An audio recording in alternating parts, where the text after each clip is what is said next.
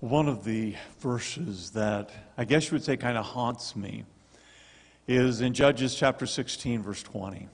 Now, there's lots of Bible verses that disturb me. Mark Twain once said, "It's not the parts of the Bible that I don't understand that concern me.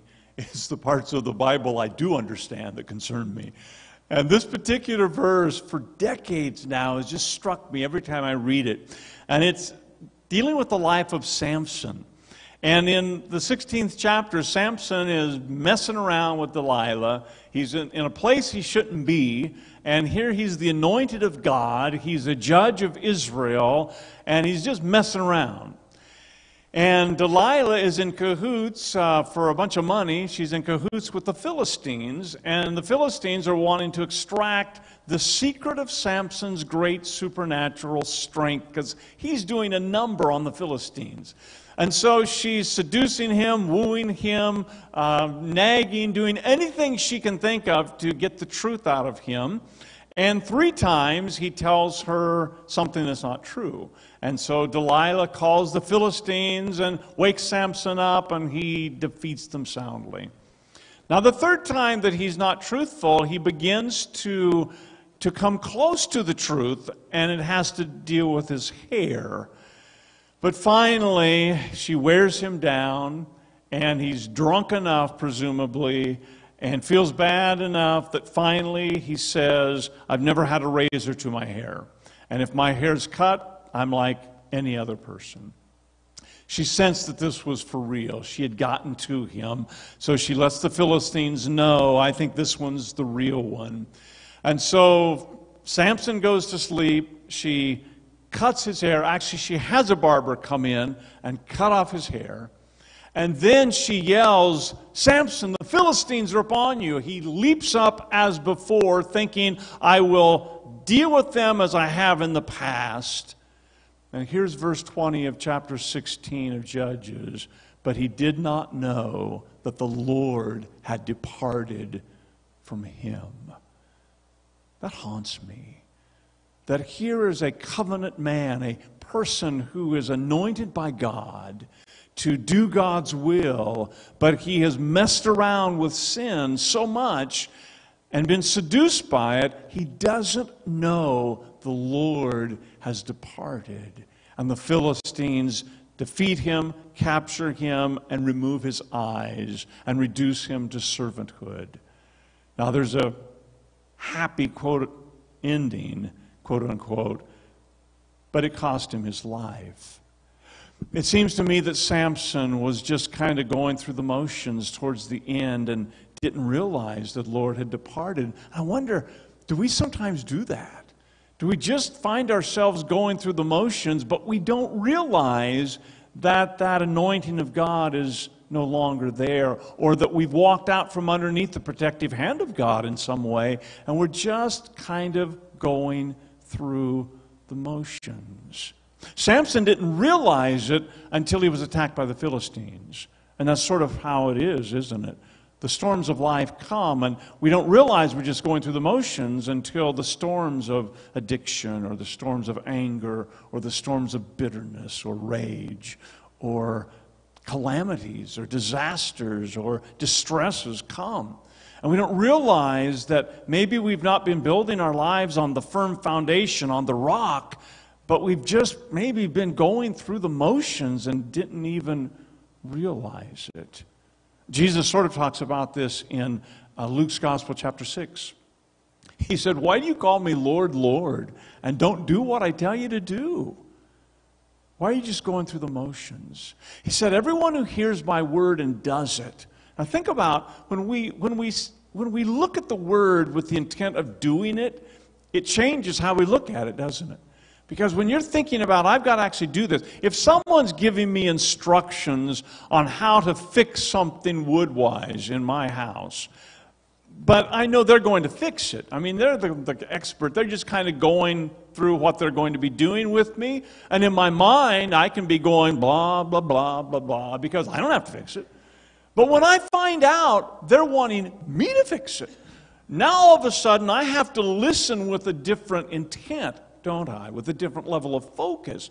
And I think that's what Jesus is saying. That when you when you hear my word with the intent of acting on it, it raises the level.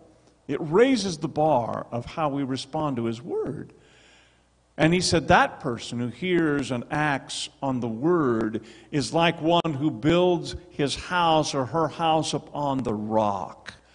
And the storms come, and it does not collapse. It stands in the midst of the storms. But he said those who hear my word and don't do it, they don't act upon it. He said those are the ones who are building their houses on the sand. But here's the deal. You can't tell the difference.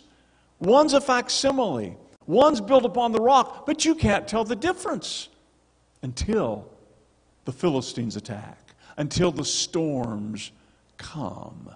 And then that manifests whether we're building upon the rock or upon the sand.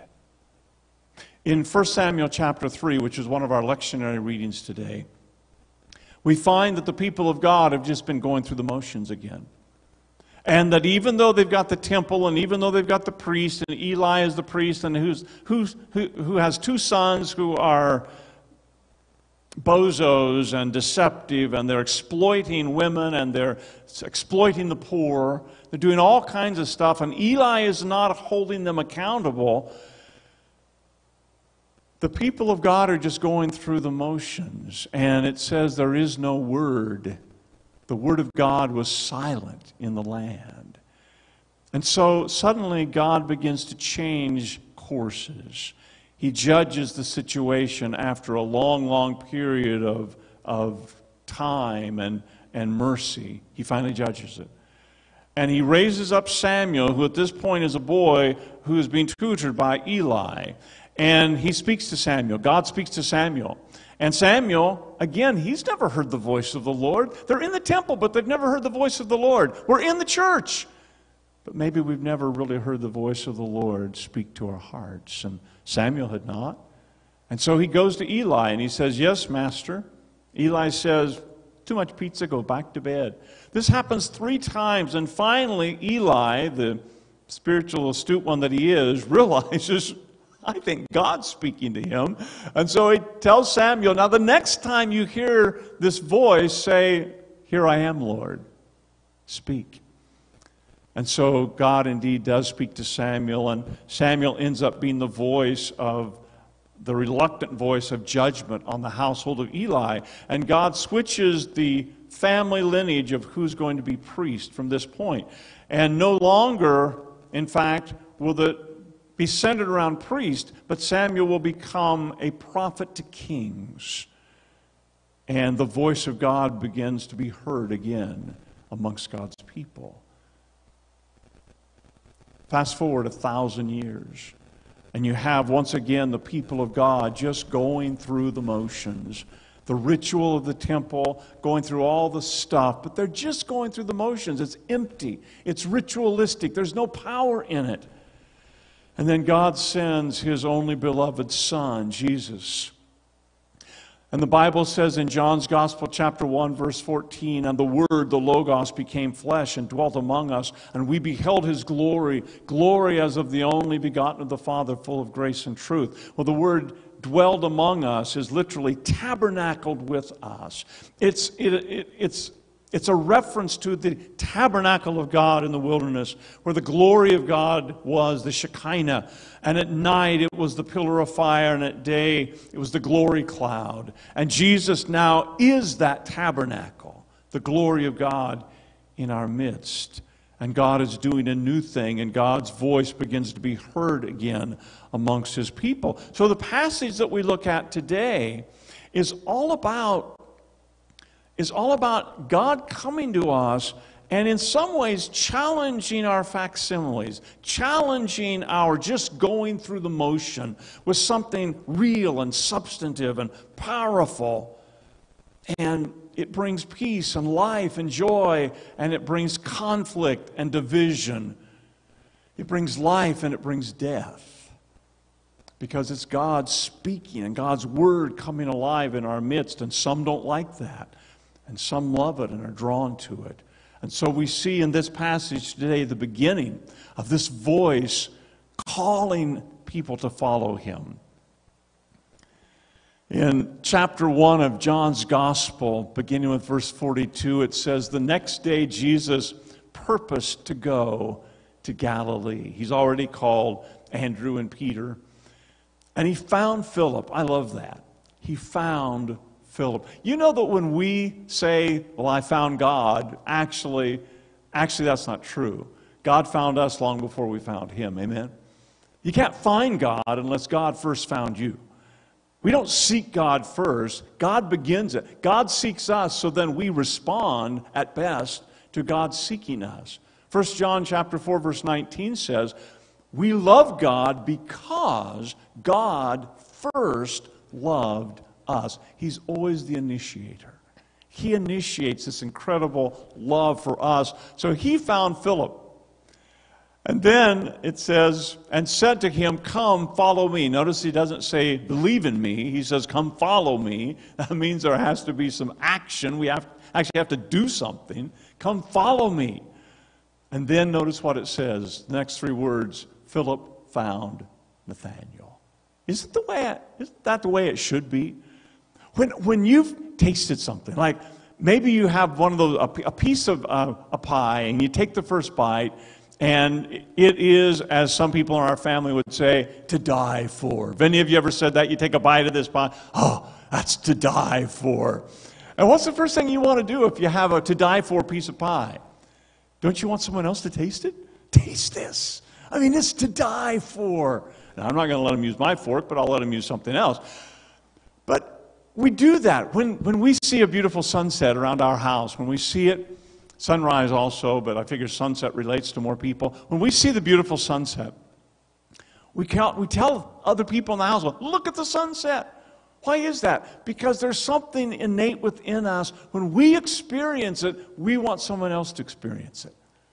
When we see this incredible play on television with a sports team, we want to, the replay of it, we want to tell someone, "Come and look at this," even if you're not a big fan. This is incredible. When Jordan, was at his prime and he could leap like over tall buildings, it was amazing. Air Jordan. And when we first saw him emerging onto the scene, it's like even non-basketball fans were amazed. And they, "Look at this." And that's how Philip feels, because he had been found and felt like he had found something. Then he finds Nathanael. What we have discovered, we want to share with other people. We may need to learn strategies of how we do that, but there's something within us, if it's real and alive, we just want to share it with other people. And so Philip found Nathanael and told him, "We have found the very person that Moses and the prophets wrote about. His name is Jesus, the son of Joseph from Nazareth." "Nazareth!" exclaimed Nathanael. "Can anything good come from Nazareth?" Nazareth is a little village of 200 to 400 people. I grew up in a town of 500. My dad used to tell about this little town in Missouri. I won't mention the little village's name. I don't want it to be implicated in this, but a little town in Missouri, because we grew up only 4 or 5 miles from Missouri line. And he used to talk about this little town in Missouri. He said, "It's not the end of the world, but you can see the end of the world from this town." And so that's what Nazareth had. That's the kind of reputation it had. It was not a place you think of as having anyone noteworthy from it.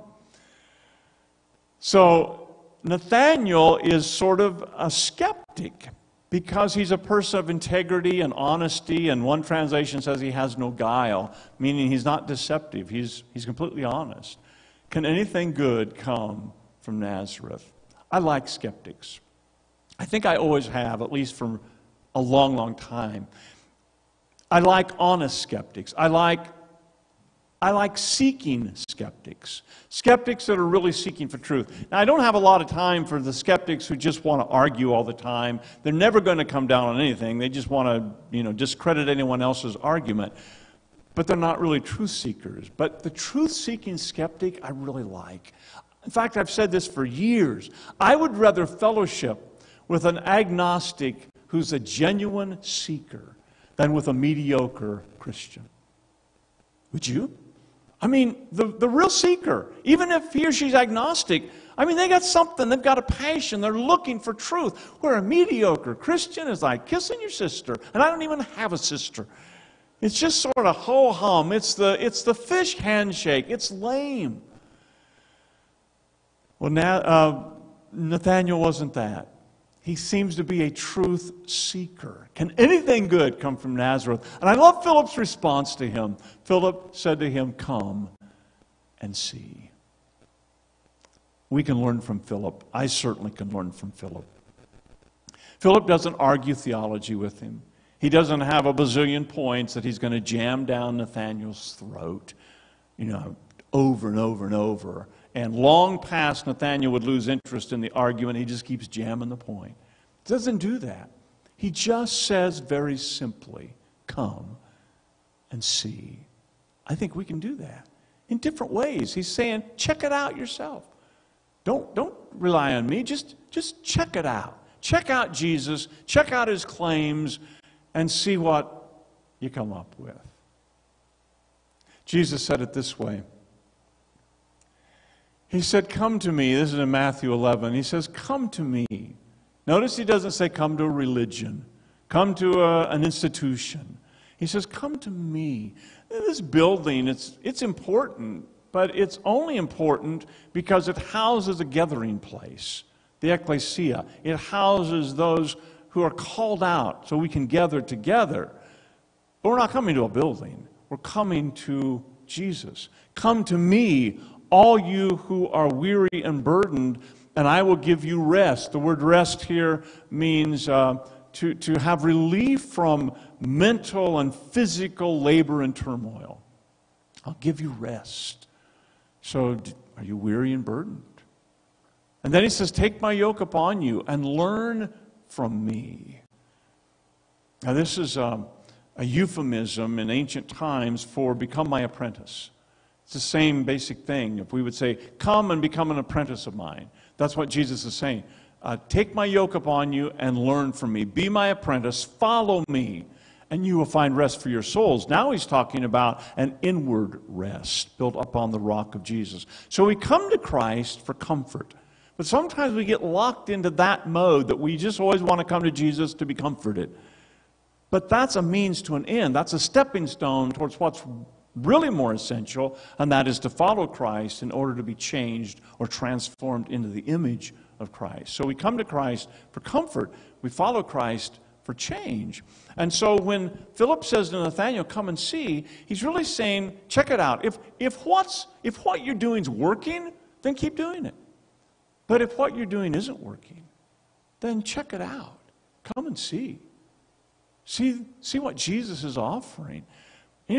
I think that still is very relevant today. That's what I would say to people today. Listen, if the way you're living life works, I mean, you've got peace, you've got joy, you have purpose, you have meaning, your life is growing, you're growing as a person, you're developing, you're changing, you're becoming more compassionate and selfless. If what you're doing is working and has nothing to do with Jesus, keep doing it. But if it's not working, if it's not working that way, then come and see. Check out a different way of living, where you do have an inward assurance, where there is a power. It doesn't mean you're perfect. It doesn't mean you never make mistakes. But we're not only forgiven, we're also being formed and changed so that when the storms of life come, we have something, a rock to stand upon, and we're being transformed into the image of Christ. Well, that's pretty good news. So if it's working, it's like Tiger Woods, I've heard say, I've never actually heard him, but I've heard him quoted as saying it, supposedly, that if your golf swing works, do it. Well, it makes sense to me. If what you're doing in swinging the golf club works, then do it. But if it's not working, then come and see. That's what Philip is saying to Nathanael. Come and see. So, Nathanael and Philip head off for Jesus. And as they approach Jesus, Jesus said, "Now here is a genuine son of Israel, a man of complete integrity." Other translations, "a man in whom there is no guile." Nathanael says, "How do you know about me?" It's interesting. He didn't deny that, because an honest man would recognize, "Yeah, I'm honest. How do you know that about me?" Jesus replied, I could see you under the fig tree before Philip found you. Now, it doesn't seem like that big of a thing. I mean, okay, Jesus, it shows maybe a hint of omniscience, a hint of this knowing that would be outside of human ability, but I mean, it's not like he raised someone from the dead in front of Nathanael. But Nathanael exclaimed, "Rabbi, you are the Son of God, the King of Israel." I was pondering this. Why such an incredible, dramatic response to a fairly subtle, supernatural manifestation? In fact, in John's Gospel, chapter 2, when Jesus turns the water into wine, it calls that his first manifestation of his glory and his first miracle. So I'm not sure what you call this, but evidently, according to John, it's not his first miracle. So this was enough, though, for Nathanael to say, "You're the Son of God, the King of Israel." What happened? Well, I think we could almost call this a first miracle. Because when the veil is lifted and spiritual eyes see, it doesn't require huge amounts of evidence. It doesn't require volume after volume of study. It's like C.S. Lewis, who had many doubts, who was an agnostic at least, and simply had not embraced the faith in England. But on a motorcycle ride, he says, from point A, he started as an unbeliever. And when they arrived at point B, he was a believer, and he doesn't know what happened. Here's this erudite, this intellectual scholar. Suddenly, the veil is simply lifted, and he sees the reality of who Jesus is. I think that happened to Nathanael. So when that happens to us, don't ever take that for granted. That's an incredible thing, because anyone can walk just going through the motions. But when the veil is lifted and you see that he is who he said he was, and that this is the pearl of great price, that nothing else holds a candle to it, that everything else is secondary to this, then you have seen in ways that only the Holy Spirit could help you to see. That's what Jesus said to Peter in Matthew chapter 16, when Peter confessed, "You are the Christ, the Son of the living God." Jesus said, "Blessed are you, Simon Bar-Jonah, because flesh and blood did not reveal this to you, but my Father who is in heaven." Flesh and blood didn't reveal it. The intellect didn't reveal it. It was a spirit to spirit, because fundamentally Jesus is a revelation. "Rabbi, you are the Son of God, the King of Israel." I love Jesus' response. Jesus asked him, "Do you believe this just because I told you I had seen you under the fig tree?" And then he says, "You will see greater things than this." Then he said, "I tell you the truth, you will all see heaven open and the angels of God going up and down on the Son of Man, the one who is the stairway between heaven and earth." A couple of things here. One, it's an immediate picture for the ancients, the ancient Jew, to know that he's referencing Jacob's ladder, where Jacob saw this vision of God and the angelic beings of God ascending and descending. And then God changed Jacob's name to Israel, the personification of this nation. Now Jesus comes as the personification of the nation of Israel, and he gives this image of the angels of God, just like with Jacob, Israel's namesake, going up and down. Well, it's a picture of the glory of God, the very tabernacle we talked about. The Word became flesh and tabernacled with us, and we beheld His glory. Glory as of the only begotten of the Father, full of grace and truth. So every time they would see a manifestation of God the Father through God the Son, they were seeing the angels ascending and descending upon Him. Jesus, this one who is the stairway between heaven and earth. Seems to me the decision that this passage begs us to make is, are we content with living in a kind of a facsimile faith? Or living as a museum? Or are we part of a movement where we're wanting others to come and see the reality of this Jesus, who is the rock in the midst of our storms, who is the peace in the midst of a pandemic, who is the calm in the midst of COVID, who from the inside out, as we center on Him, He uses us to offer, if you will, to the world around us, to be His living CPR, right? We are the living CPR of Christ. We're to live centered in Christ. I think what that means is to be focused in Him, to practice being aware of God, to practice being attentive to God, to practice being aligned with God. Now for me, that's head to heart. Many, many times throughout the day, head to heart. For you, it may be different, but you figure out what that means for you to be centered in Christ, and we practice that. And prayerful. For me, that means praying in the Spirit. So that means practicing breath prayers throughout the day, and I make up different breath prayers.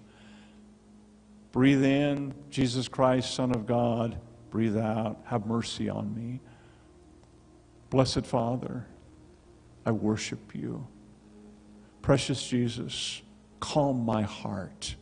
Whatever it is, just we practice breath prayers. Sometimes it's petitioning. Being prayerful is petitioning for certain situations that we're asking God's presence to just be a vital part of. And sometimes it's intercession. I think in intercessory prayer, like the angels ascending and descending, we bring others to God and we bring God to others. That's intercession. We're always bringing others to God and bringing God to others. And finally, rooted in the Word. So we, instead of just kind of reading some passages as a checklist, I got that done today, we learn to soak in it. We learn to let the Word read us. And like Jesus said, we begin to read it with the intent of actually doing it. My wife makes this incredible frosting for German chocolate cake. And when Jake Huerman, who we just got back from Florida from visiting, Jake and Penny and Wanda Childs. So just before we left, Jake and Penny lost their grandson, Cole. And just before we came back, Jake lost his brother, Larry. So all of this grief and all of this sorrow, and yet we're so thankful for the rock of Jesus in the midst of it, and being rooted in the Word, where we take the Word and we soak in it, and we let the Word read us, and we let the Word become our foundation. And like Jesus said, we read it or we hear it with the intent of doing it, of putting this into practice. So when Jake has done some work over at our house and wouldn't take anything for it, Lorraine makes him a German chocolate cake, and with this incredible to die for frosting. Because Jake loves that and he'll eat that. And so as we walk with Jesus, we find ways of serving Him up that allow this living Word in us to touch the lives of other people. Now, for me, I can look at that recipe, but as I'm looking at the recipe for making that frosting, Lorraine may be showing it to me, and here's what all, I'm just going blah, blah, blah, blah, blah. Yeah, that looks nice, because I know she's going to make it. But if Lorraine said, honey, I want you to make the frosting, I'm going to listen with a whole new intent. Never going to happen, right? Yeah, I get that. Never going to happen.